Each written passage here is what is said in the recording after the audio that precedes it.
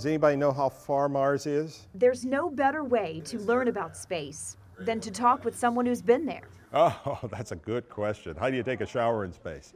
Former astronaut Dr. Bernard Harris Jr. willingly answers any question from this inquisitive group.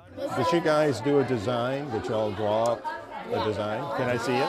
And then joins the fun. Suggestion for you? Yeah. Why don't you use this diagram that you have at the bottom to cut it out, and then you can try it, and if not, you can just widen it. Students in the ExxonMobil Bernard Harris Summer Science Camp are building miniature Mars rovers. We made this really difficult on ourselves by having this cup in here. The University of Texas at Arlington was selected as one of only 10 universities in the nation to host this coveted camp. 5, 4, 3, 2, 1. Because Harris knows UTA offers academic excellence in STEM.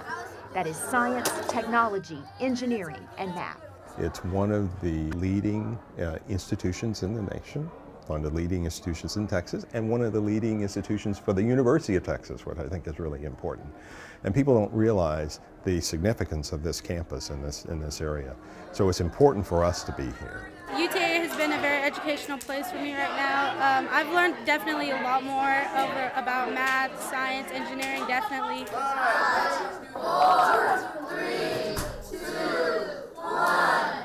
Just as important as the exposure to advanced STEM curriculum is the experience of living on a thriving college campus for 2 weeks. This is a critical group at a critical age. These 36 campers are all economically disadvantaged middle school students. If you look at where the demographics is going in this nation, if we don't make sure that our Latino, Hispanic, and African American students are able to compete and be viable citizens, it's a loss to this nation. We would love for them to every single one of the 36 be enrolled at UTA in a science or engineering major, sure. More realistically, what we want is for all of them to end up in college and getting some kind of a post-secondary degree. We think they're really already on a pretty good track. We want to give them that extra nudge that's going to make them stay on that track through the rest of high school and get to college. UTA preparing even preteen North Texans to begin sealing their futures today. UTA has been an amazing experience for me, and it was able to open up my eyes about learning about different kinds of science, because normally I like to learn a lot about space.